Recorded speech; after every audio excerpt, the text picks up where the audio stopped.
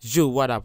This is your boy King Series, straight from Busy Home Beat, and in today's video, there's an Afro beat, a danceable Afro beat over here, and I'm just going to break it down for you guys how I made this kind of Afro beat here. So please, if you are new to this channel and you like whatever your boy is doing on this channel, please make sure you subscribe to support your boy, like and also comment to this video. And trust me, your time will never be wasted. Okay, so without wasting my time, let's just get into the video. So I would like to break it down for you guys first before we listen to it. Okay, let's listen to some part of it, then I'll just break it down for you guys. Yes, so whatever it is, then you know. Okay.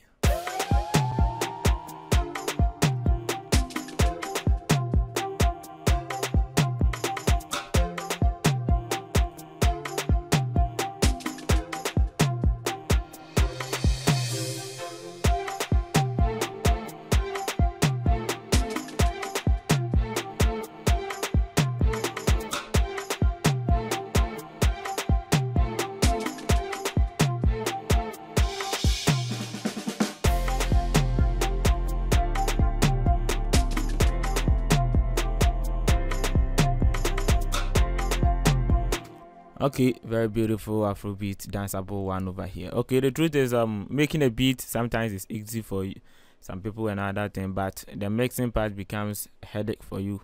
So I always say whenever you are making your beat, you just have to imagine everything, how you want it to sound and everything in your head before you start to do anything to it. And making a beat, everything starts from the scratch. You know, whenever you are building a house, and your foundation is not actually good, you know, your house wouldn't you know what I'm talking about. So your foundation, the sound selection and everything matters over here. So let me break it down for you guys.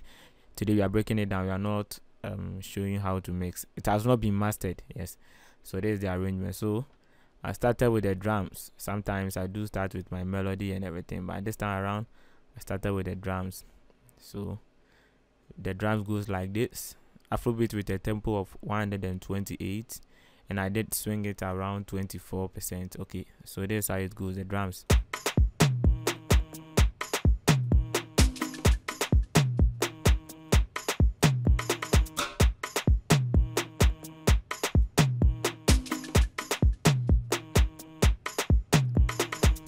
So you can actually see so many things are going on over here. So if I'm supposed to so there's the kick, just a straight kick, Afrobeat straight kick.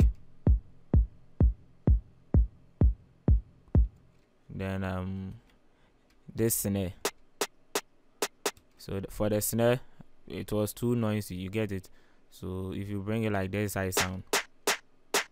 Yes, so mixing it, I just have to make sure I tighten it up. I didn't want any delay sound after it has been hit. Yes, for the sound for the beat to be clean, you just have to be doing all those small things over there. And this one, the clap, so that one too, I caught the tail. So if I just remove it, this how it sound, you get it. So I just cut it to make it clean. So the clap to the same Afrobeat, the normal Afrobeat bounce. So I just combine that one with the snare and it goes like this.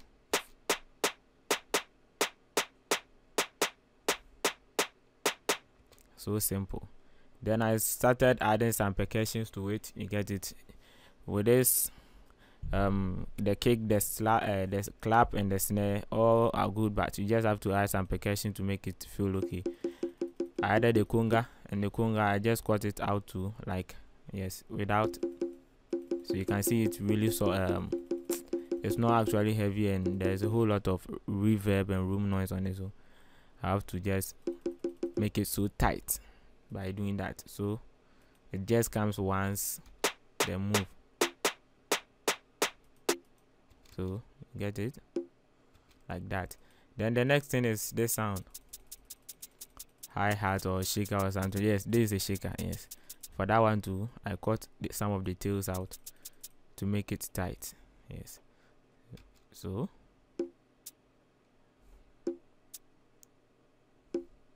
nice one. Then I added this tom. Yes, this tom. So that one too, I cut some of the low. So if I just can see that it has some tail, delay tail. You get it? So I didn't want that one inside. This is okay. And what I did on the mixer track for this conga is I just put an EQ, caught the some of the low ends and some of the high ends. That's why it sounded like that. So without the EQ, this is how it's going to sound.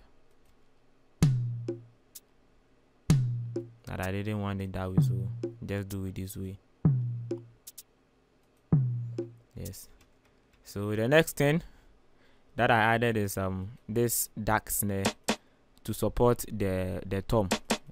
It plays at the same time when the tom also plays. Yes, that one too. I cut some of the tails out to make it tight. So if I bring it, look at how it sounds. Some reverb. So I just have to cut that one out. Okay. So with that one too, we have nice one. I didn't put any effect on it, just like that. Then I added this. It's a human voice. Yes, and for that one, if you listen to it, okay, let me play it for you to listen. Then I put an effect on it. This how.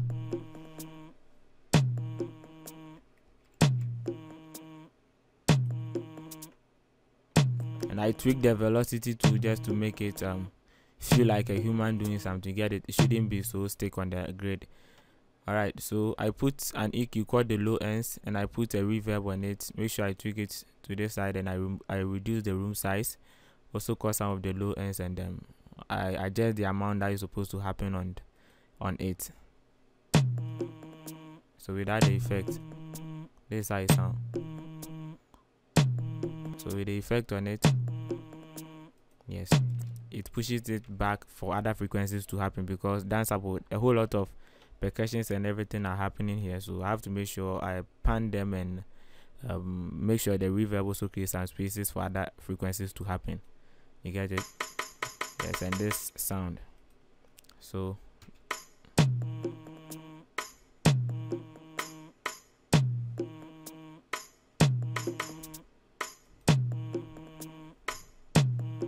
and that one I panned it to the right side. I did some panning on this.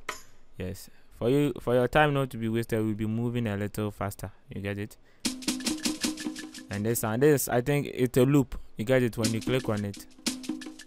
Yes, but I brought it inside there just to do one or two things on it. So with that one on it too, it comes once.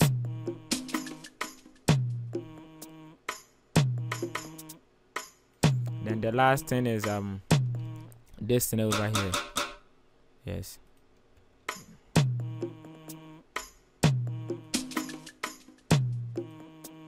This snare, okay. You get it? So I think that's all for the drums. So if I'm combining everything now,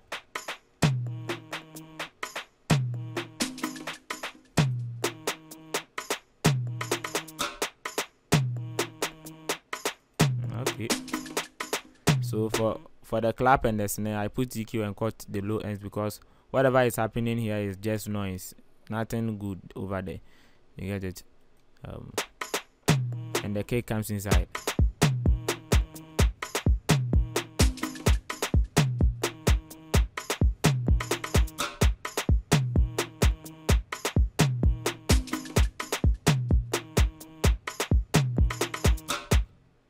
Okay, so after the drum, then I just started playing some melodies over here. So I started with this. I wanted to use some orchestra sounds and everything, but at the end of the day, I saw that it wasn't actually catchy with me, so I started changing some sound over here.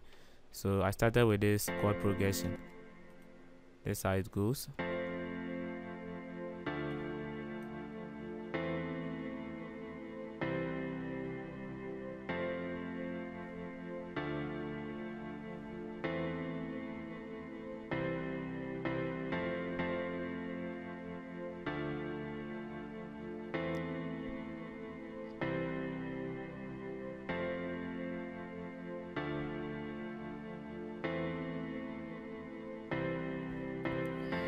Yes, So if you look at the mixer track, what I'm having here is my EQ to cut the low end, some of the low ends, and I put a reverb on it just to create some space for it. And if you look down here, I've just make it stereo around 16%. You get it?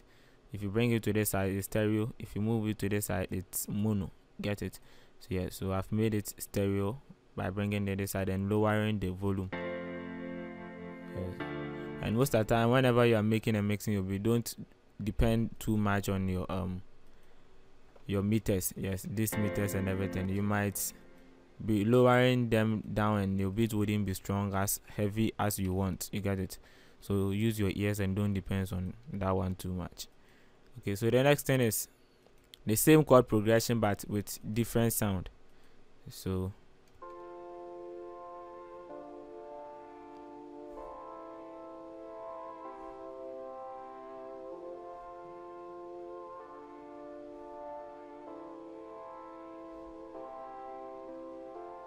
with difference, I just copied it and pasted it over and just change the sound. So on that one too, I'm having my EQ cutting the low ends and also giving it some reverb, and you can see that I brought the dry thing down, dry knob down a little bit and push this ones up just to create space for the first chord progression so that you can hear both of them, but it wouldn't be crashing too. And this one too, I made it a little bit more than more stereo more than the first one. So 41% stereo, you get it? If you look down here, you can actually see it. Yes. So after this melody, the next thing is this sound, just to some lead.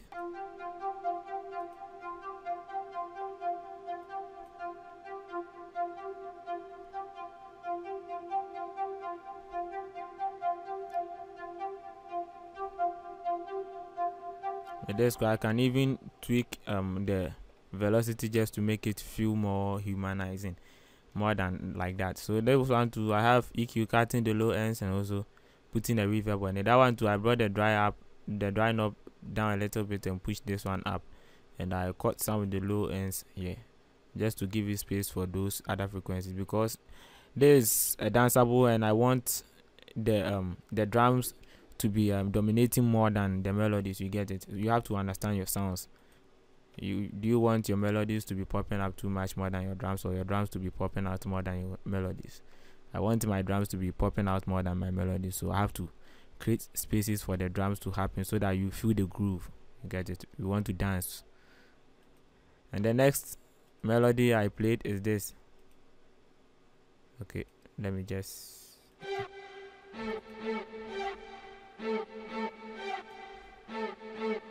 so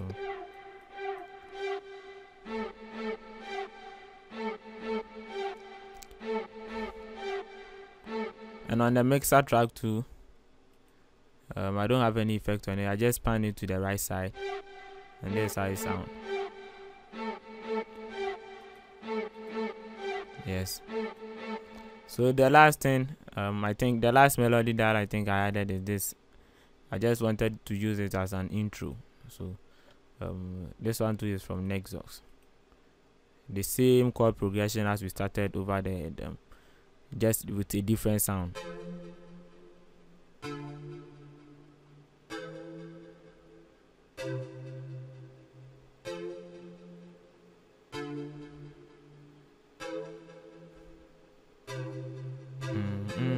Okay, nice one. I don't have anything on it. I just make sure I can stage the volume so that everything will be nice. You get it? So you see, so that's all that I did. So the last one is I think the bass. Yes, the bass, just a straightforward bass here from Nexus, and I think it's an expansion sound, buzzer beat growing something. Yes, expansion sound. So with that one, this is just a straightforward. The way the chord progression is moving, the same way the bass is moving.